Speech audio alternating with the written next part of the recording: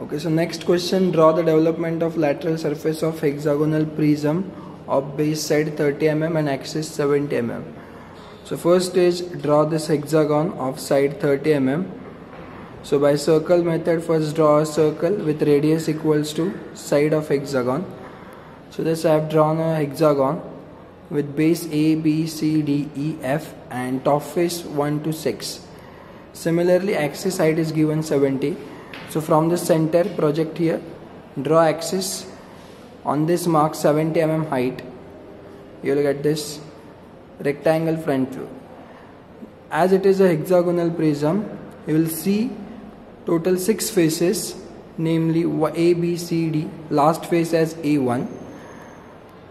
Total distance of this lateral surface is 180 due to the base side is 30 and it's hexagonal prism, so formed due to 6 faces.